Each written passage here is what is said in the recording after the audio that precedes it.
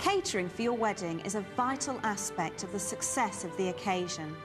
Everybody remembers bad food and enjoys good food.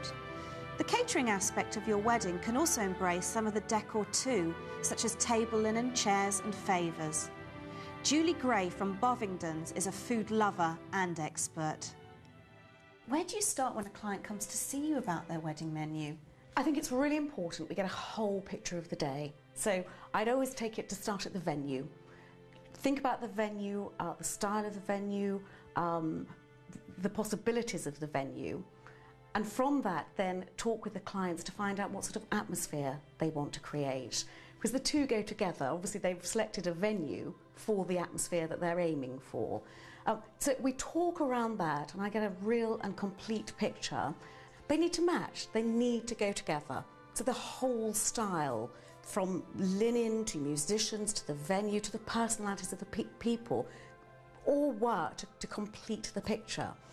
The food, for me, is the last bit to sort out. It's the easy bit because it should become quite apparent what's right for each client and for each wedding. If it has more of an informal feel, what do you suggest then? Well, I think you have to decide, you want it to be informal. Does that mean you want to sit down for dinner? That's probably one of the first things you need to decide. If it's very important for you to be seated at either round tables or long tables, and you want to have a table plan so you can determine who's going to sit next to who, then really you're going to have a dinner, or a luncheon of course. If that's not important to you, then we could look at a buffet.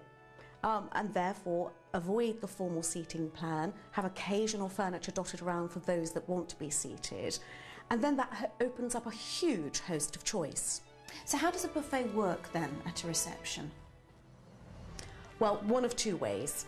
If your guests are seated, so we're going to have a buffet so you can offer your guests choice, and still we're going to seat guests fairly formally. In that situation, we would seat guests and then have a starter, and then once that's finished and drinks are topped up, nicely paced, we would then invite one table at a time, or if it was a larger wedding, 200 or 300 guests, 3 tables at a time, up to a buffet station.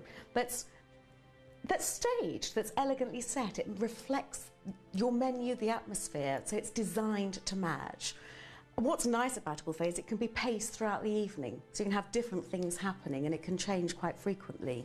When catering for large numbers, it makes sense to go for a buffet because then you've got a wide selection of choice, and also people are going to get served pretty quickly. They can choose to eat when they want, what they want.